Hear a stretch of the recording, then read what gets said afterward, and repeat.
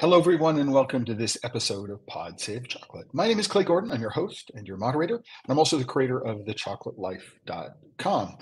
Before we jump into today's episode, which is going to be about alternative chocolates, I want to point out and thank everybody who is a member of the Chocolate Life because you guys are the sponsors.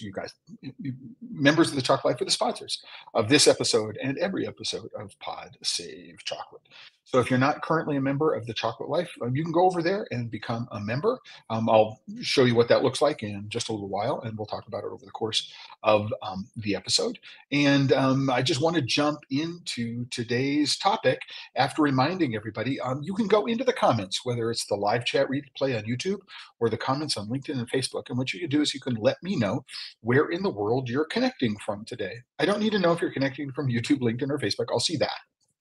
But you can let me know if you're connecting from the United States or you're connecting from somewhere in Europe or someplace else in the world. Just really love to know where people are connecting from so that I can give you a quick shout out on the screen. And of course, if you have questions about today's topic or you have comments that you'd like to make, you can throw them into the comments wherever you're watching, and I can get them up on screen and I can get them asked and answered.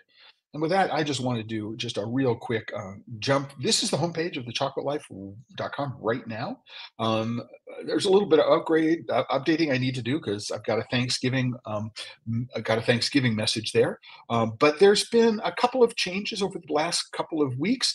One of which is that I've reorganized the top of the page so that these Pod Save Chocolate episodes appear at the top. So you don't have just the current one, but you've got the past three. I started an episode with Brigitte Racine about letters, and I'm going to put those here as we go back and forth, and also the member newsletters. So just a quick, we're playing with the way the website looks in order to make it a little more obvious about where things are and to give people better access, and also to know that if you do come here next to the down arrow, these are now pull down, drop down menus. So you've got access to a lot of stuff, including the Chocolate Life Live archive over here. So lots of stuff going on in terms of changes. I want to do a quick shout out to Duncan Armstrong. Duncan, who is watching from the UK. Duncan, hey, thanks for letting me know that you're watching today. And again, if you have questions about anything that we're talking about here, please put them into the comments. So today's topic is alternative chocolates. And not just any alternative chocolate, but some alternative chocolates from a company called WNWN Food Labs, WNWN, Win-Win Food Labs. Now, people who have followed the Chocolate Life Live and people who are reading my articles in International Confectionery Magazine know that the topic of alternative chocolates is something that I've been following over the last well over a year, and I've written articles on it for International Confectionery. I've talked about it on the Chocolate Life Live, and also I've done tastings that include a company that used to be called Coa, QOA, and are now Planet A Foods, and a product called No Coa. We've talked about cell culturing as opposed to precision fermentation, a bunch of different approaches to the idea of creating an alternative chocolate. And what is an alternative chocolate? So just so we can set the stage here. So an alternative chocolate is a chocolate adjacent product, and it is an attempt to make something that tastes like chocolate, smells like chocolate, breaks like chocolate, chews and melts like chocolate, and works. So bakes like chocolate would, and if you put it into a tempering machine, you actually don't need to temper an alternative chocolate, but you use it like compound, which technically is what these alt.chocolates are. They are compound. But instead of using cocoa powder as the flavoring, what they're doing is they're using other ingredients for the flavoring.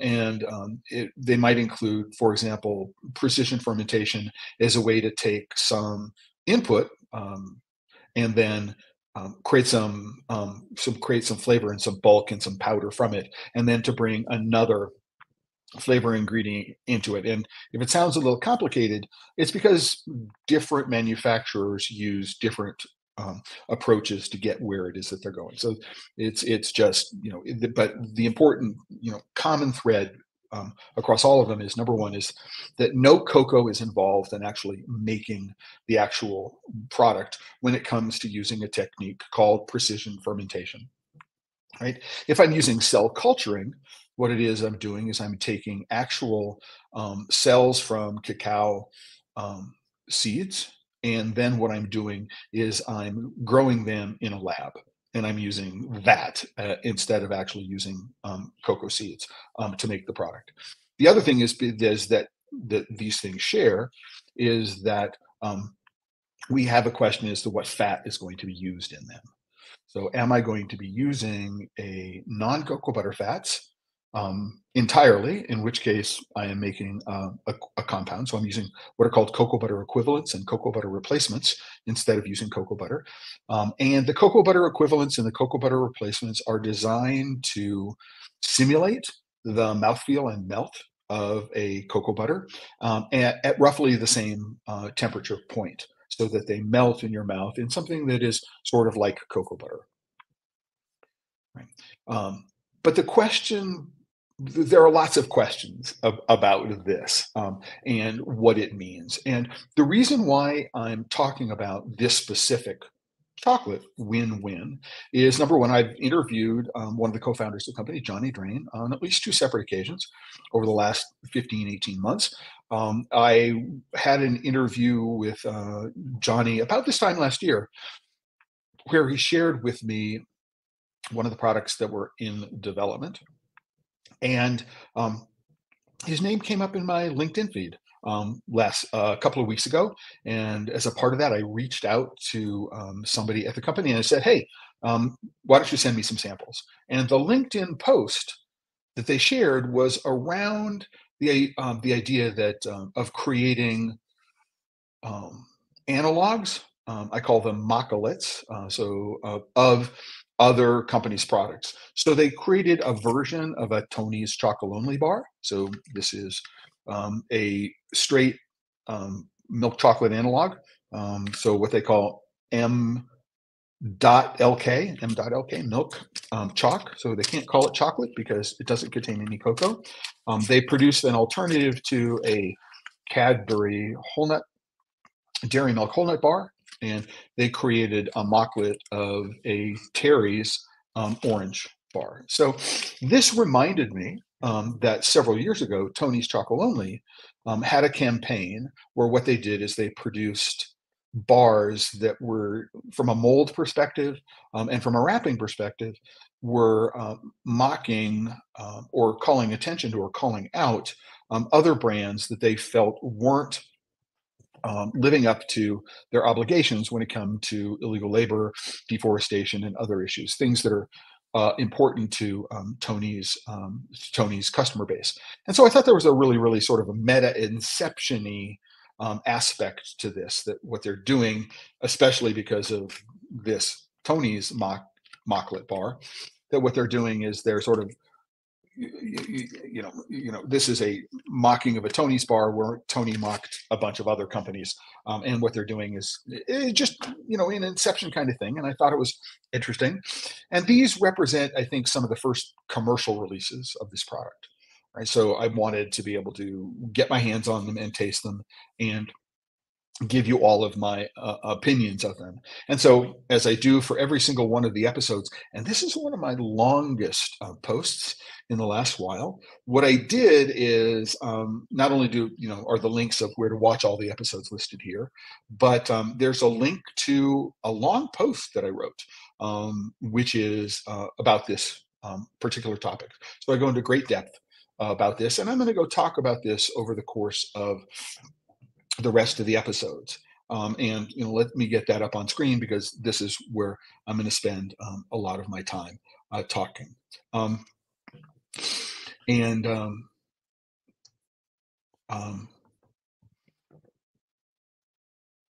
and I lost my train of thought. It happens sometimes when you're doing a live, doing a live thing. So while I'm trying to grab my train of thoughts, I want to do a quick shout out to Mark and Yuri at Boosters Chocolates in Kittredge, Colorado. Mark, thank you very much. I'm glad you liked the review of the topic. And Louis Barnett. Louis, you love the idea.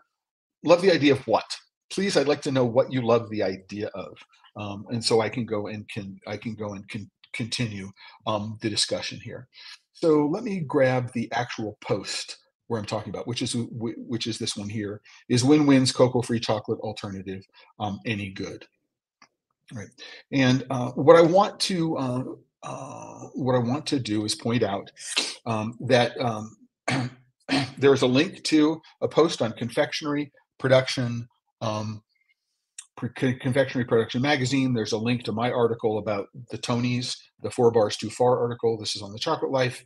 And then there's an extensive unboxing and review of the products. And we're going to follow along to some extent on those things. So before we jump onto that, I want to jump onto the what it is that Lewis has to say, which is, I love the idea. I just don't think the taste is quite there yet. I was also a little disappointed that they contain gluten and undisclosed vegetable oil. I really hope they keep developing the taste.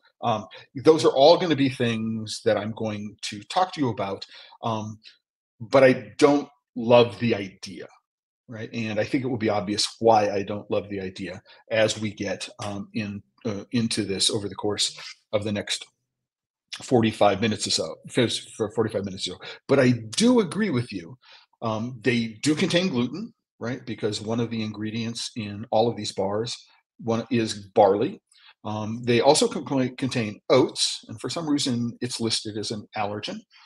And they also contain undisclosed vegetable fats. And because it's 100% vegetable fats, that's one of the reasons why technically this will these bars qualify as compound. Now, I want to start off with the fact that they sent me some collateral material.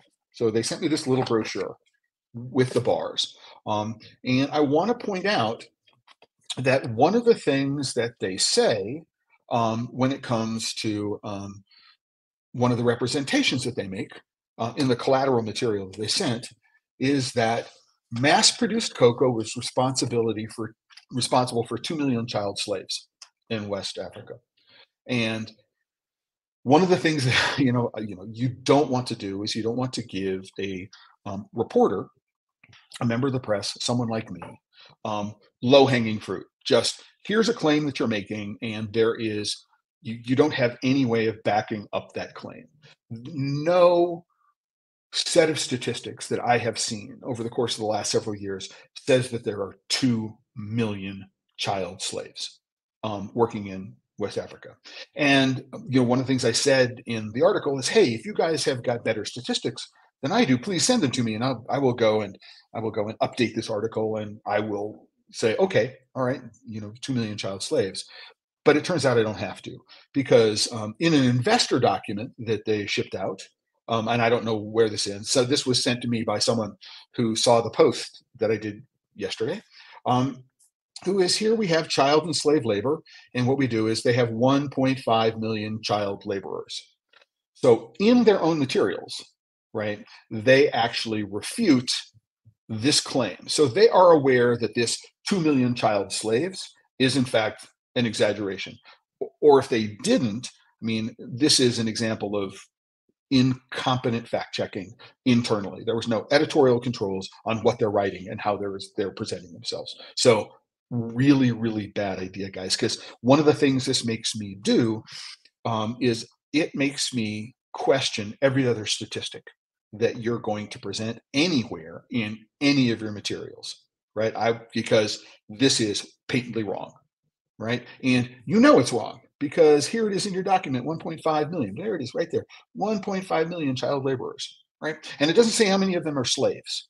So, this is, I don't know how you justify this, right? Has, nothing to do with what this product tastes like.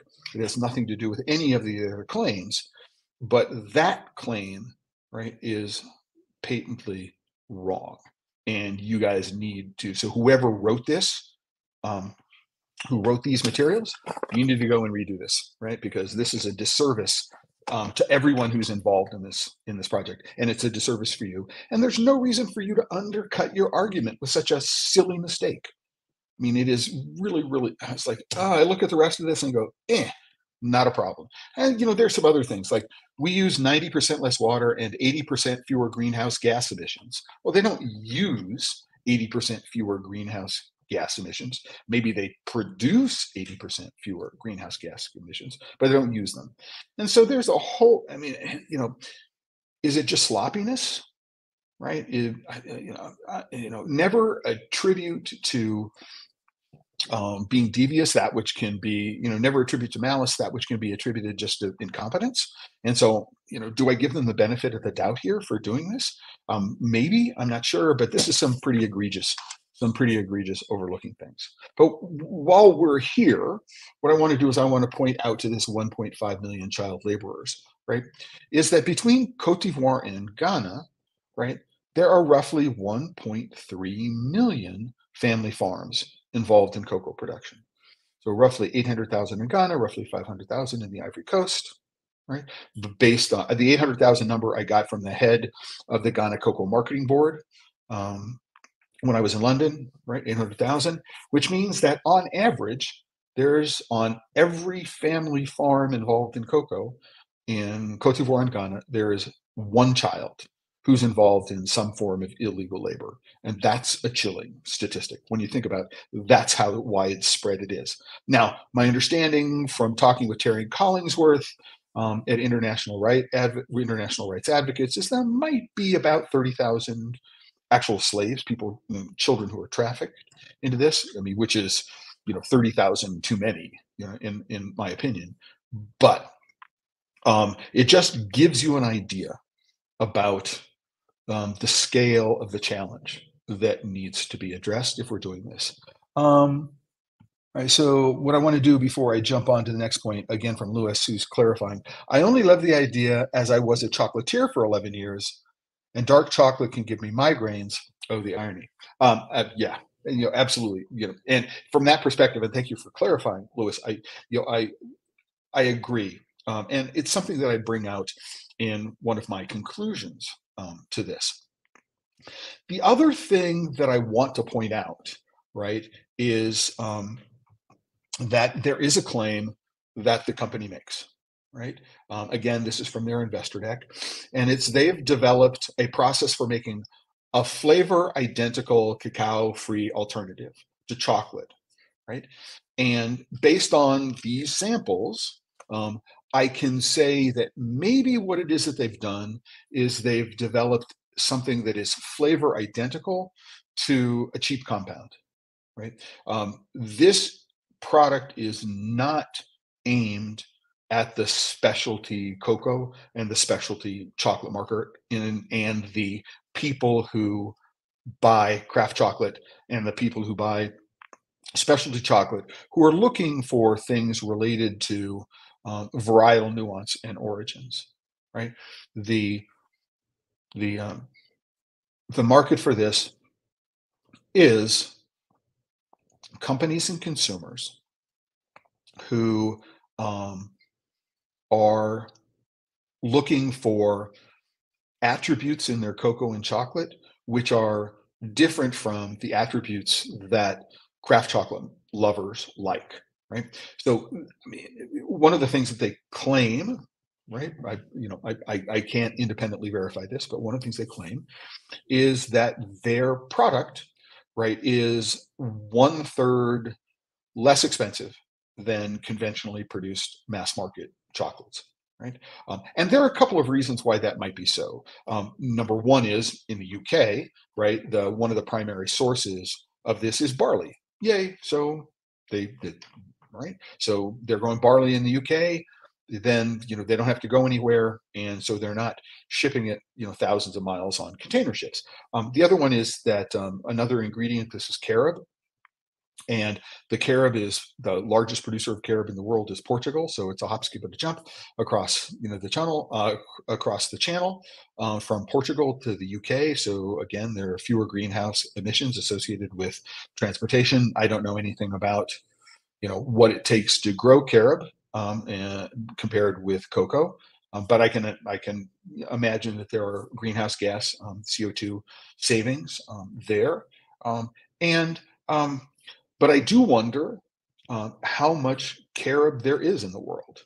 right? So, can I create a product, right, which is going to scale up to meet the demand of all of those applications where, for example, I've got a candy bar. So it's basically about nougat or caramel or peanuts or some other kind of nut. And there's a very, very thin layer of chocolate around the outside, right? And oftentimes, this very thin layer of chocolate is, in fact, a thin layer of compound, right?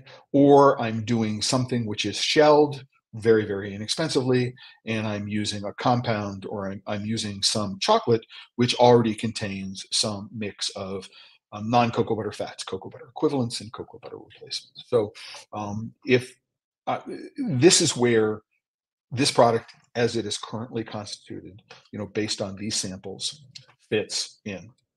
It's where chocolate is not necessarily the primary component, but it's also for people who are saying, you know what, I want a product that is vegan, right? I want a product where I can be assured that there's no illegal child labor associated with it. I want a product which has got a lower environmental footprint, and you know it's not disgusting to taste, right? And that's a really, really interesting point. So one of the things they did, and it's one of the things that I point out in the article, um, is that they sent, you notice when they sent um, this bar, they included a Cadbury Dairy Milk whole nut bar, so I could taste the difference. Here's the model. Here's what it is that they're creating a mocklet for, and here's their equivalent. And then I can go and say, all right, so here is the Terry's orange bar, which is this one here. All right, so this is the Terry's orange bar. But what I wanted to do in the course of the tasting review is that they said these things are flavor identical. This is a, it works like chocolate, right? It melts like chocolate, it breaks like chocolate, and it tastes like chocolate. And so taking them at their word, it tastes like chocolate. I said, okay, I'm going not to give them the benefit of the doubt. I'm going to, as a professional a rater, reviewer, critic, evaluator, whatever it is, I'm going to give my impressions of what these chocolates, what the win-win chocolate is. And from looking at the ingredients, and oh, by the way, I do provide the ingredients list for each of the bars. Right, so you've got the back in terms of photos. You can read the ingredients for each of them. So there they are. And then I list them out. And so you've got them in both in a picture form as well as written them out. And they do say, oh, it's dairy free, palm oil free, caffeine free. So there is a group of people for whom, I want a guaranteed caffeine chocolate adjacent product, right? I want something which is vegan, right, in a chocolate adjacent product. I'm not a celiac, so I don't worry about gluten free. I don't care about a gluten free diet. There are other things that I'm looking for in what it is that I'm doing. And again, this may be a part of a larger, a part of a larger, candy bar or something like that. It's one ingredient in a larger bar. But what I can say about this, and um, I do go, there are extensive flavor and tasting notes here. So I do an unboxing and tasting for each one of the bars. And then there's a TLDR review of it. Um, so the first one of which is that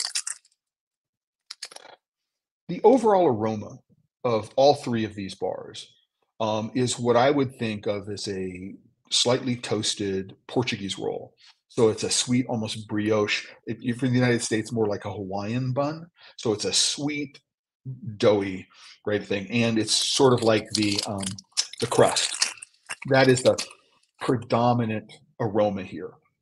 Now, I have tasted milk chocolates that have less aroma than this. So that necessarily on its own is not a bad thing. But the aroma here is not strong chocolate. And it's not strong chocolate on any of the three of the bars that I've tasted here. Right. And it's not dairy either. Right. So there's no dairy. So it's oat milk, right? So it's oat milk. And so there is this sort of roasted grain um, aspect of it, which I characterize as a Portuguese bun, but I'm sure that it comes from the oat milk as much as it does from the fermented barley. Now, whatever it is they're choosing as fats, and Lewis, you're absolutely right. They just say vegetable fats, plural, right? And actually, in one of the bars, they actually say vegetable fat.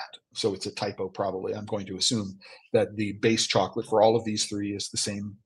The base chocolate analog that is being used for here, the most milk choc that's used, is the same base recipe for all three of these things. Is that you just can't overcome that toasted grain sweet, right, aspect of this. It's a whatever fat they're using here, to get back, is that it is a really good, from a break perspective, um, um, substitute for a well-tempered cocoa butter. I mean, in that respect, they've nailed it, but they're not open about it. What I really want them to do is, I want them to go in here, and if we zoom up on this, it says vegetable fats, right? What vegetable fats? I mean, Cadbury, even in the Cadbury equivalent of this chocolate bar, all right, it lists the fact that they use palm and shea oil. Now, on the back of this, it will say that there is no palm oil. Kudos to them, right, for saying that. But they don't let us know what the fats are, and it would be really, really nice to know. Cocoa butter has some heart health benefits associated with it. It's just as olive oil is. The triglyceride structure turns it into in the body, it works like an unsaturated fat as opposed to a saturated fat. Saturated fats are solid at room temperature. That's one way you can tell the difference between a saturated fat and an unsaturated fat, is how what their state is when they're at room temperature.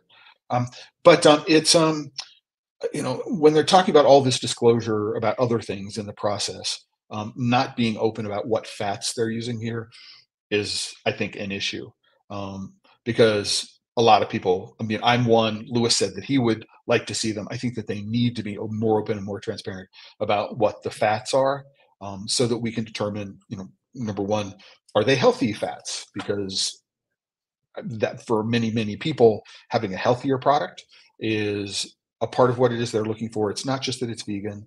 It's not just that it has other attributes. It's dairy free. Oh, we'd like to know that it is maybe better for us than other things. And so it's really, really important. And I'm really, really disappointed. Even when I, smell the break, right? It is nothing but this toasted bread component. It's not yeasty, right? It's not yeasty. It's just the grain, which is the outside of this toasted sweet bread, which is the aroma component. Um, the bite is good. When you bite down on it, right? It's good. The chew is nice and easy. It's really, really cold here. I'm dressed warmly because it's only about 60 degrees in the house, and I don't want to run the heat too much. Right? But the melt is not as clean as a good cocoa butter is going to be. There's a slight dustiness in the texture, so there's a slight texture there. And if you like a Tony's milk chocolate bar, right, which this is for, there's no dairy in this. There's no milk in this. This is not a replacement, right? It is not flavor identical, right, to a milk chocolate. Now, maybe the underlying cacao replacement is flavor identical, but because of the rest of the ingredients that are used, the finished product is not flavor identical. So that's leading into the next comment from Duncan. And just full disclosure here, Duncan is works at International Confectionery Magazine. We have regular correspondence on things. So how does the taste of alternative chocolate compare to traditional chocolate, and what factors contribute to its flavor? Well, as I said, right now, what I'm tasting in this one is I am tasting the grain. I'm tasting the oat milk, I'm tasting the carob, and I'm tasting the fermented barley, right? And as I say, it comes across not as a yeasted bread, so maybe it could be a chemically leavened bread, but it is, Duncan, if you know what a Portuguese roll is, or you know what Hawaiian roll is, you think about what that is. Now, that is only this product, right? I have to point out that is only this one. So the actual flavor of other alternative chocolates is going to depend on what the balance of um, ingredients that they're using for their product, and how those ingredients are processed into making this. So WNWN is using precision fermentation. They claim flavor identical. I'm not entirely, well, again, right? I don't know, where is the primary flavor component from this? It's like the chocolatey component is like a dull carob. It's like a not fully forward. I don't know how much milk is in this, and so or how much oat milk is in here, and so I don't have any way of comparing this. This is like a traditional European chocolate, which would have roughly one third cocoa butter, one one third cocoa butter, one third milk powder, one third cacao mass, not just cocoa butter, but one third cocoa, one third milk, one third sugar. I don't know what the proportion of ingredients is in here. I don't know how much fat is in this. I would have to go calculate per 100-gram bars. This is in kilojoules and calories. So kilocalories. I'm looking. This is not a low-fat product. So in a 100-gram bar, and this is a 48-gram bar, 50-gram bar. So this bar contains 20 grams of fat. Half of that is saturated fat. So, right, and it contains this one bar contains 27 grams of carbs, of which 17 grams would be from added sugars. So you get an idea of what some of the makeup is in terms of that.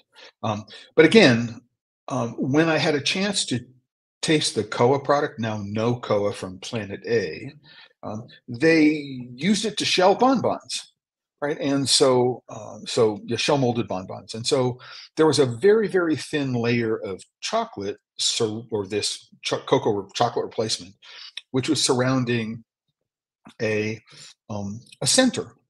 And it was very, very difficult to say this is the taste of the chocolate versus this is the taste of the center. And I think this is, if it is less expensive to produce than traditional chocolate is, real chocolate, and I can put it into applications where there are other ingredients which are very highly flavorful, where the amount of chocolate and the flavor of the chocolate, as long as it's reminiscent of chocolate, it's okay. I mean, that's fine for what it is I'm doing.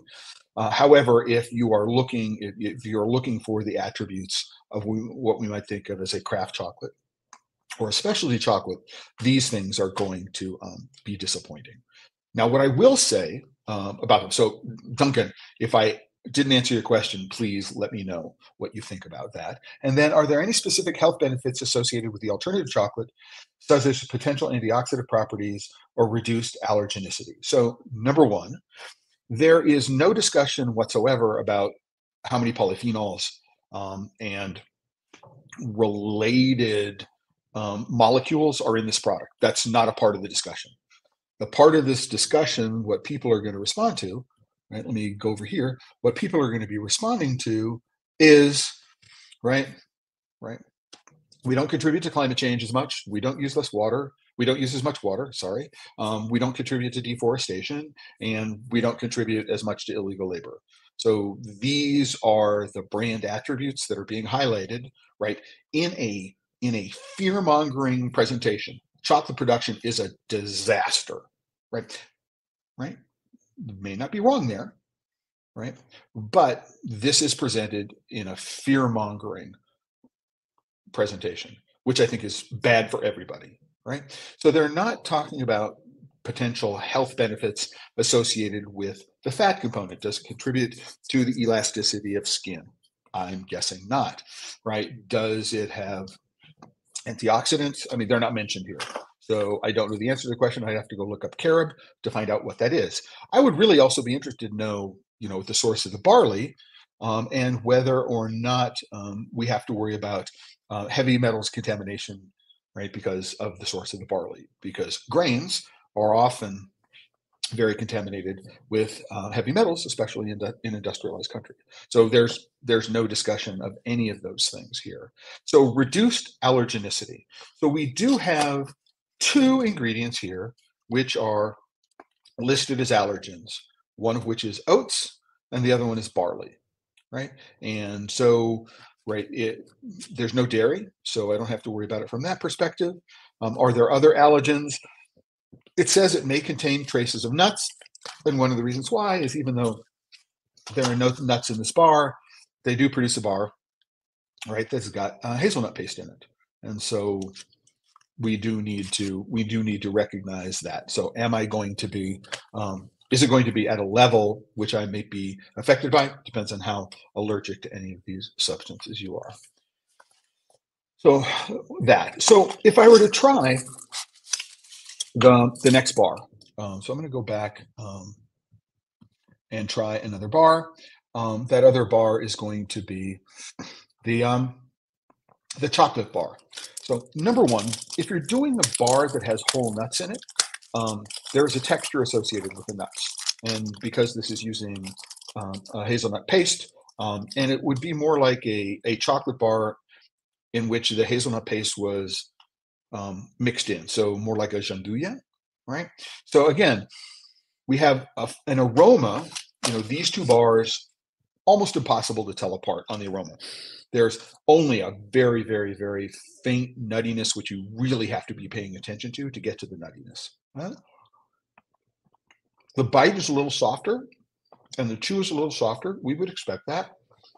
The fats from the nuts are going to have an impact on the other fats that are used for this. But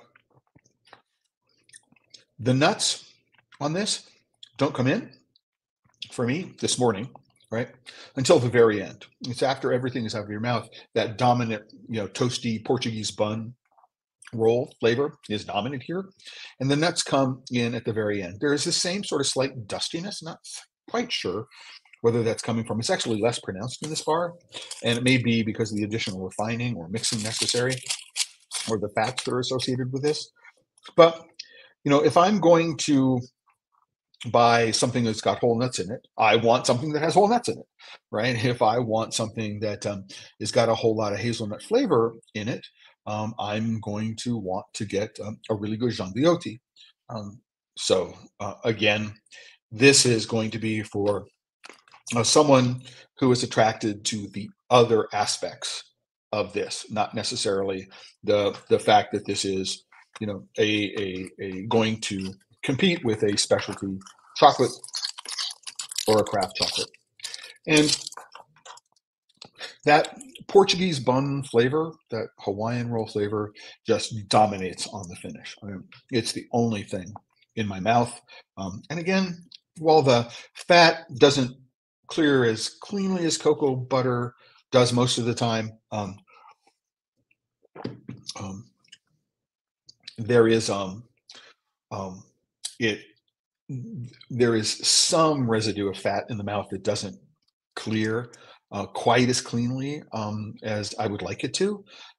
It's not cloying. I mean, it's not really, really obvious, but it's there.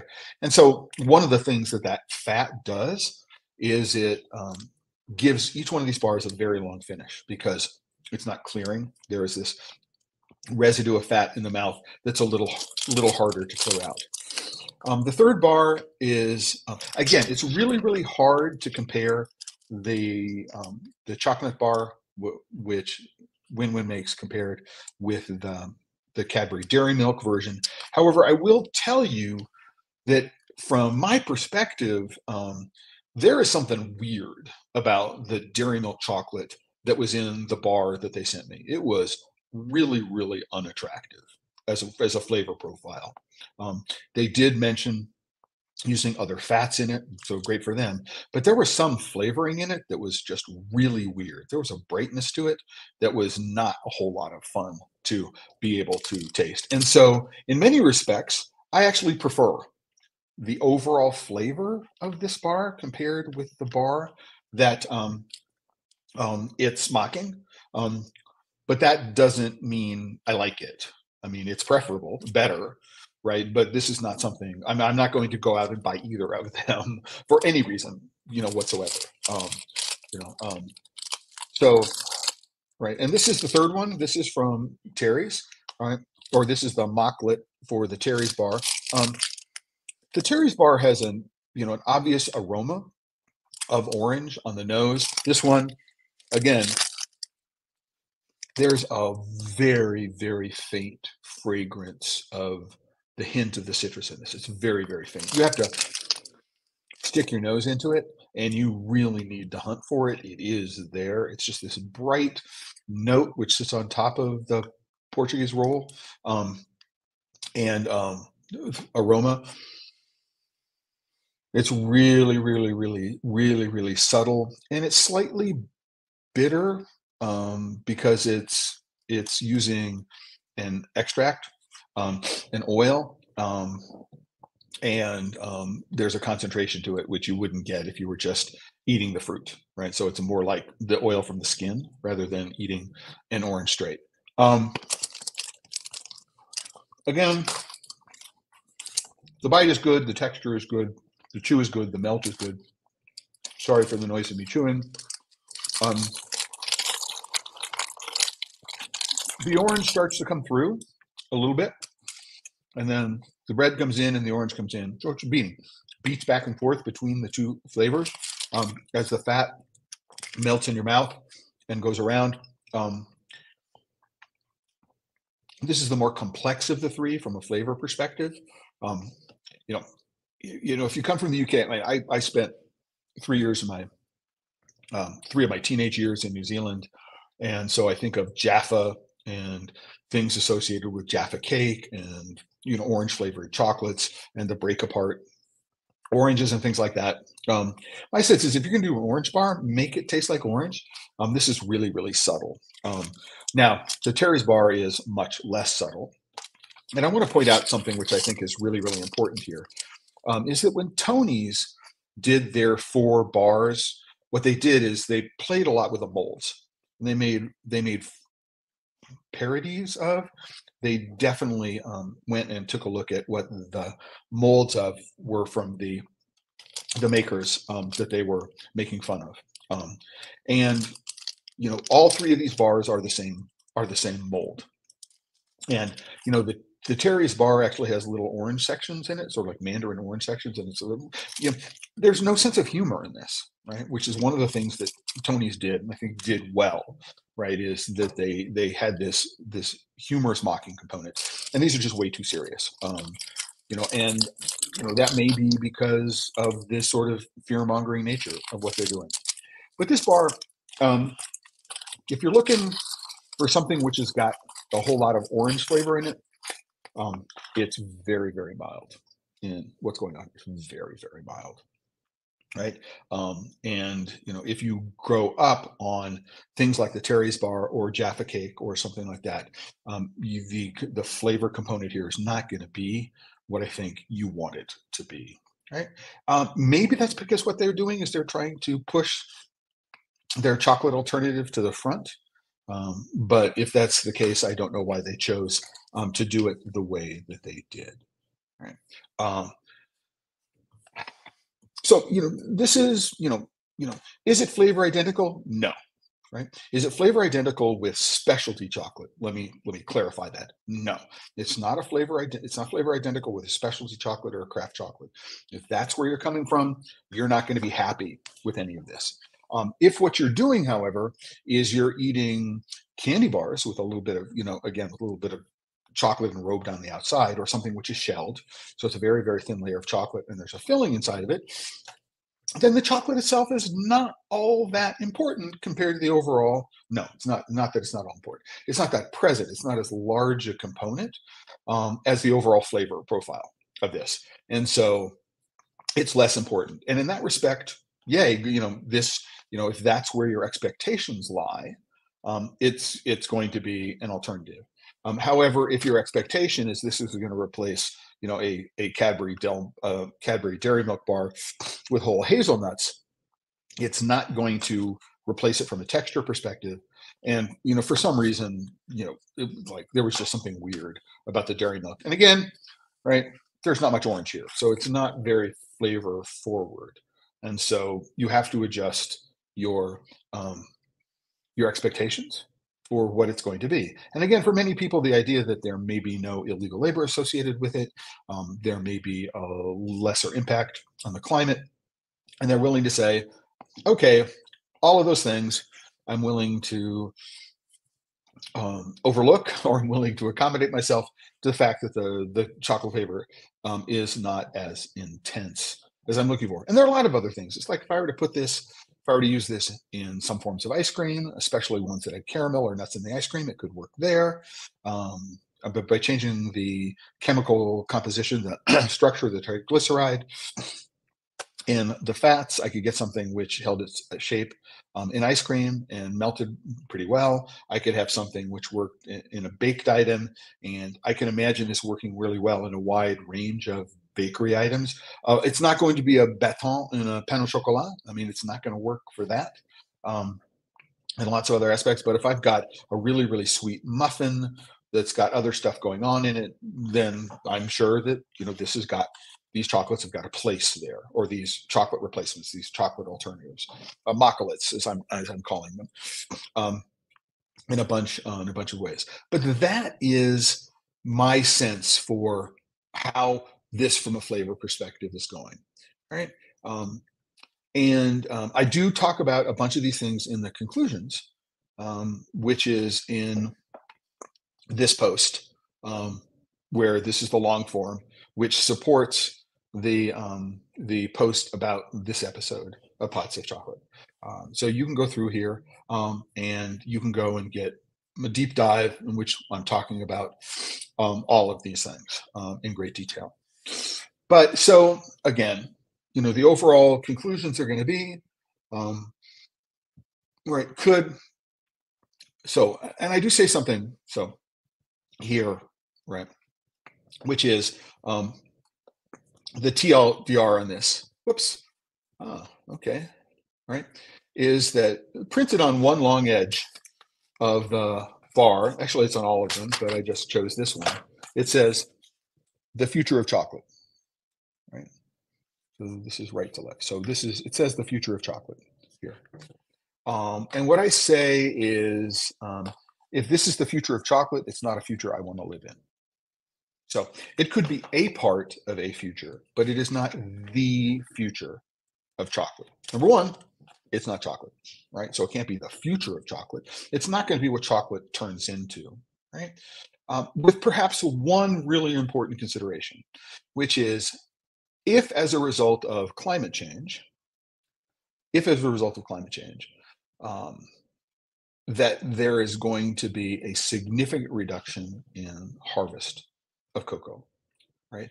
What will happen is that the world will fraction into two tiers, right? There will be people who can afford real chocolate, and there are people who can't afford real chocolate. And the people who can't afford real chocolate will have this because they can't afford anything else. And the people who can afford real chocolate may not buy this because they can afford real chocolate. And so that's one of the reasons why I say if this is the future of chocolate, I don't want to be a part of it because I don't want to live I just don't want to live in that future. But is it a part of a future? And the answer is it certainly could be, but it will time to tell. And one of the reasons why I say is it took a lot of years for like plant-based meats to go anywhere in the marketplace. And there recently is some indication that the market growth is slowing when it comes to plant-based, which is a plant-based meat, which I just abhor as a label. So I think cultivated meat is what's going on for cell culture, but plant-based meat, ick, right? I have expectations for a cultured or pea protein alt steak as opposed to beef steak, and it's not there yet, right? In terms of providing that sense of satisfaction. So when you're drinking, for example, a low alcohol beer, you know that it's a low alcohol beer. There's some essence which is missing, right? That says this is not the real thing. And that's what I walk away from this. There's something missing, right? And this is not that's missing, and it doesn't provide the full sense, the range of sensory fulfillment that I've come to expect from chocolate, right?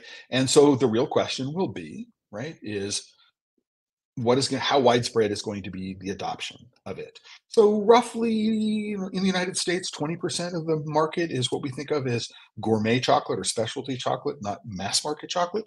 This could become huge in mass market chocolate for people who are concerned as much with the cost of something. If this is cheaper than a conventional chocolate is, there are people who are going to say, oh, instead of being $3, this is $2.20. I'm going to buy it, and I don't really care, right? It gives me the sugar and mouthfeel that I associate with chocolate, so I'm going to go there, right? But as I say, and that's just as these products are currently formulated. They may get better. I don't know. I encourage WNWN to send me new products as they're moving forward with this to find out, oh, how do the new products compare with the previous generations? What are the improvements over time? I mean, is there a dark chocolate equivalent to these things? I don't know if there is or not. What does it taste like? Everything they've got here is this, you know, milk milk alternative, right? There's no dark alternative that's going on here.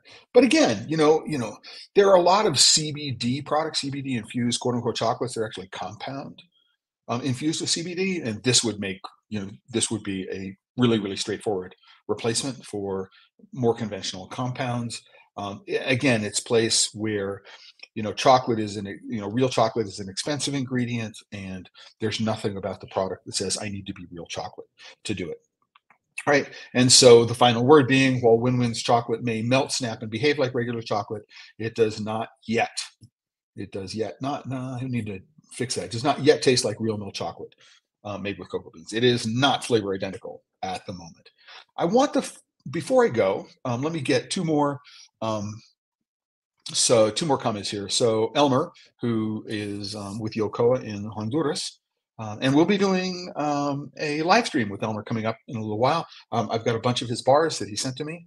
We'll be doing a live tasting and evaluation. He's going to be in Honduras, and I'm going to be here in Arizona. We'll be doing that soon. And so it is pretty bad. Again, I think what you need to do is you need to set your expectations. If you're looking at this, like, is this going to be like a craft chocolate? Is this going to be a specialty chocolate?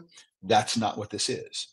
But if what you're looking at is, oh, would I really be able to tell the difference between this and what's around a Snickers bar or something like that?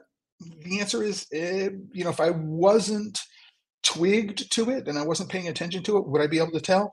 Maybe not. Right. And so that quality judgment, bad, right, as opposed to good, right, really does go to what the expectations of the consumer are and what the expectations of the maker are. Again, what I would say, is on my scale of, 0 to 4 in the Chocolate emotional rating scale. And let me know if that's something you guys would like me to talk about again, is like rating, reviewing, and how I got to my rating scale. This is not something I'm going to preferentially go out and purchase for enjoyment, right? I'm not going to go out and seek it. If somebody gave it to me, I probably wouldn't eat it, right? Knowing what it is, unless it was something different from what I've already tasted. I might be, just curious as to what it is. And then I probably wouldn't give it to anybody whose opinion mattered to me, right? Unless it was, oh, here's an experiment, let's get together and let's talk about it. So it fits at that end of the scale for me, as opposed to, this is a chocolate, if I had to have, if I could have chocolate for my last meal on earth, this is not the chocolate. This is going to be, the chocolate I would choose for my last meal on earth. So Elmer, I just want to make sure that we are very, very careful about how we're defining it, and where we're setting our expectations, because I think it's really, really important. There are people who are going to love this. There just are. There are going to be people who really, really, really love this. Right? Are they wrong? No. I don't have to eat it. They like it. Yay! Right? But there are some other things that I really want to talk about after I get to this next comment from Duncan, which I think is more serious and more sinister in some ways. Do you know if any ongoing research or innovations in alt chocolate that could further enhance its nutritional value or taste in the future?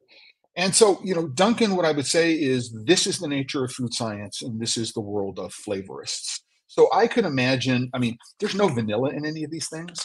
I could imagine where, especially in the nut bar, adding a little more salt would be really good. There's sea salt in all of these recipes. If I had the hazelnut paste, if there was more salt in there, I could enhance it. I mean, it would be easy to infuse these with polyphenol powders, all sorts of things. It would just, if that was what I wanted to do, they could easily be added to the recipe. I don't know, if you're using barley, right, as one of the base ingredients, I don't know what you can do in the process of fermentation in order to be able to enhance some of the nutritional component that's not there in the original. Can you do it?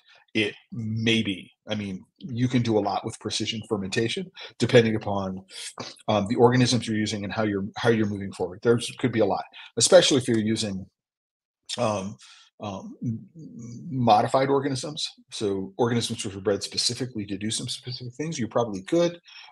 It may make more sense to do these as additives, right? If I added, could I get a better orange flavoring? And this uses grapefruit oil and orange oil, right in it. Interesting combination for an orange bar, putting grapefruit oil in it.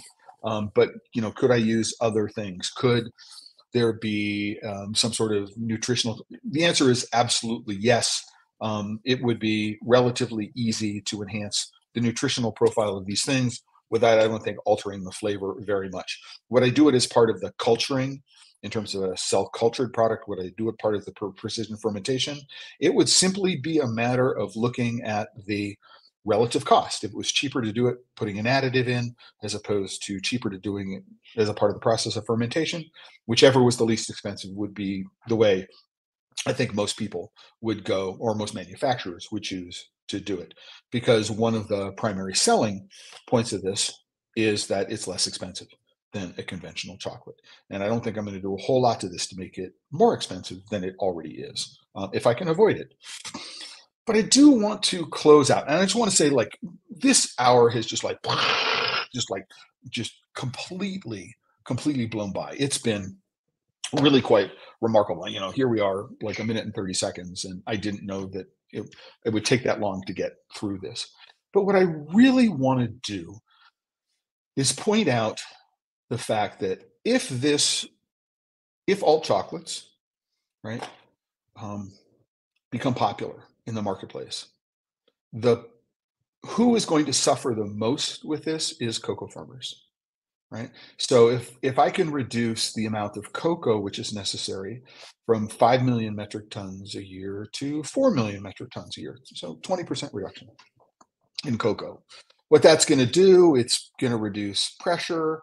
I've got oversupply. The cost of cocoa is going to drop, right? And then it's the individual smallholder farmer. Remember, 1.3 million smallholder family farms in Cote d'Ivoire and Ghana.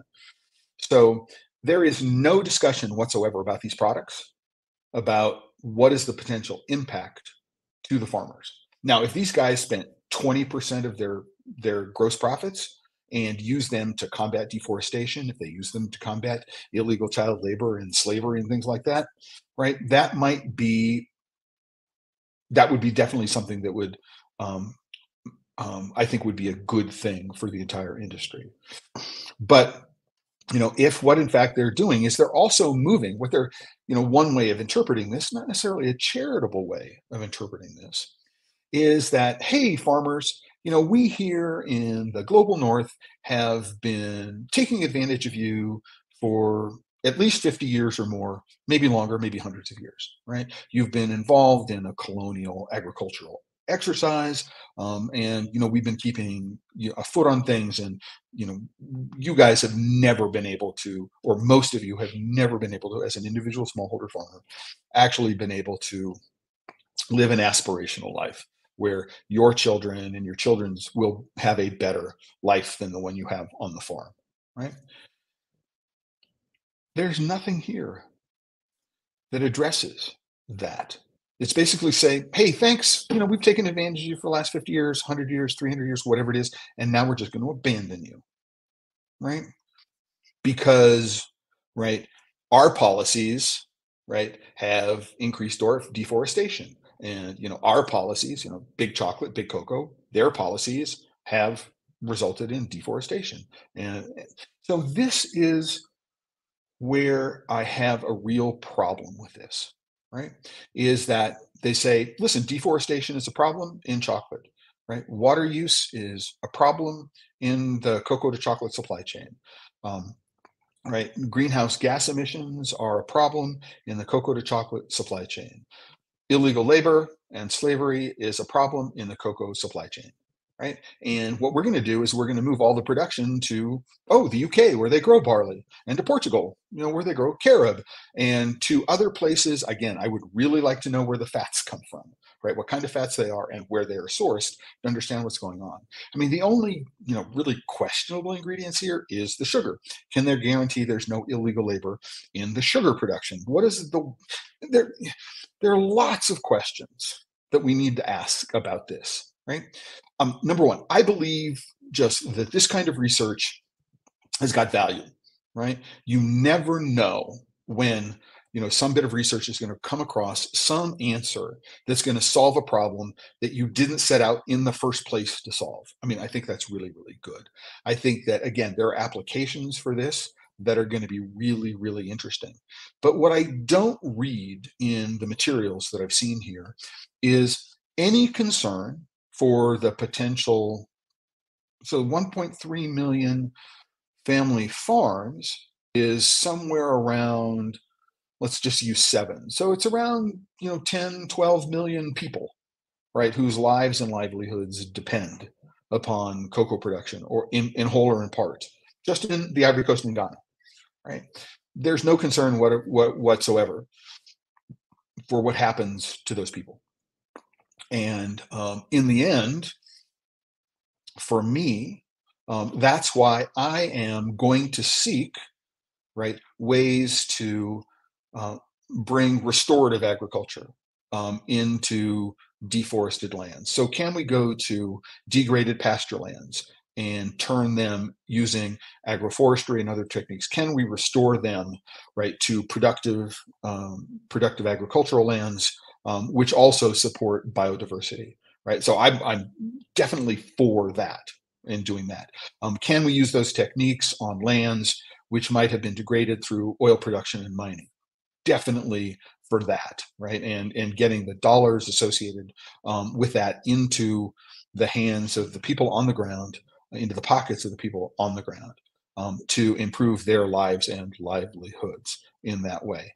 Can we use our understanding of good agricultural products to increase productivity so we can produce the same amount of cocoa on less land using less water and fewer agricultural chemicals? I'm all for that kind of stuff, right? And I don't hear any of that in what it is that the proponents of alt chocolates are saying. And I think that in the long run, right, if what we as consumers of higher quality specialty chocolate, if we as consumers of products made with specialty cocoa, right, want to ensure that we are going to continue to have specialty cocoa and chocolate products available at reasonably affordable prices, what we need to do is to focus on solutions to the problems that exist in producing countries, and not just ignore them and try to say, thank you, but no thank you, right? Technology, investment, all this kind of stuff, right, is happening here outside in consuming countries rather than cocoa producing countries, chocolate consuming countries, not cocoa producing countries. And we're just going to abandon it. right? And I think that so that's one of my commitments. So one of the things about Pod Safe Chocolate is, what am I going to commit to, right? And I'm asking everybody who listens to these and watches these things is, when we think about Pod Safe Chocolate, what are you going to do? What are you going to commit to this week, this month, next quarter, next year, to save chocolate? Right? That's the whole recasting of this for me. And so one of the things I'm going to do from a Pod Save Chocolate perspective, and one of the commitments I'm going to do, is to promote this notion that we can't just avoid the problems. We can't ignore the problems. We can't say thank you, but no thank you, and then turn our attention to other things and just leave the mess for someone else to clean up, all the millions of lives, right, which have the potential to be devastated because we're no longer purchasing cocoa from them. We're not giving them an alternative. Where is the empathy? Where is the compassion? Where is the understanding? Where is the accepting responsibility, right, in those things? Right? And that's what I want everybody to consider. And that's what I want to leave everyone with today. After reminding everybody that this episode of The Chocolate Life has been sponsored by members of thechocolatelife.com. So you can go to The Chocolate Life. Here is the homepage right now. Um, I'm signed in, so it says account here, but if you were to go in, it's got my little avatar in the lower right-hand corner.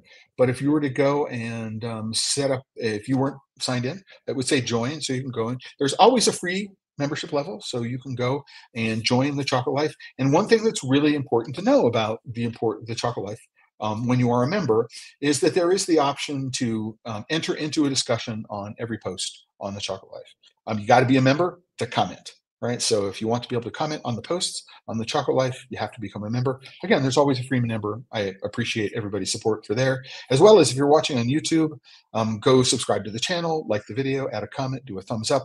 All those sorts of things help what it is that I do here on the Chocolate Life. And with that, I'm going to say thanks everybody who's been watching from the beginning to the end. I'll be back here on Friday, which is the 1st of December. We will be doing my December AMA, Ask Me Anything, as well as news roundup. We'll be talking about things. I want to do a final quick shout out to Elmer. So thank you very much. Thank you. Elmer, for that shout out. I really do appreciate the support. And I want to remind everybody again, is if you're working with chocolate and you're not having fun, you're doing it wrong. So in this commitment to Pod Safe Chocolate, remember, this is the product we love. It makes me happy, right, to know that I'm doing this, and it gives me happiness to know that I am helping make other people as happy in their understanding of chocolate and their enjoyment of it. And until the next time, everyone, ciao. Thank you very much. And I hope everybody here in the United States, their Thanksgiving weekend was everything they wanted it to be. Until next Friday, ciao.